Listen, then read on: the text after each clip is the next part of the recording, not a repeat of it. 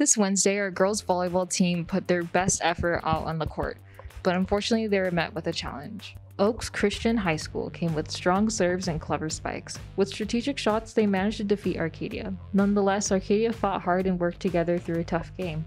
With a final score of 0-3, our girls' volleyball team came far in the CIF tournaments, but the stakes were high and the games were tough. Great effort, Apaches. Now here's Ronan on water polo's efforts this week.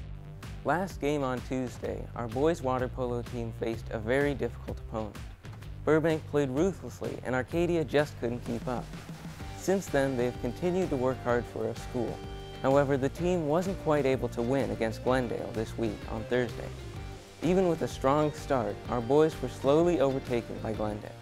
With an incredibly close final score of 14-16, Arcadia has had yet another slight loss. However, we would still like to congratulate them for their impressive teamwork and resilience in the pool. And for our anchors, welcome to APN.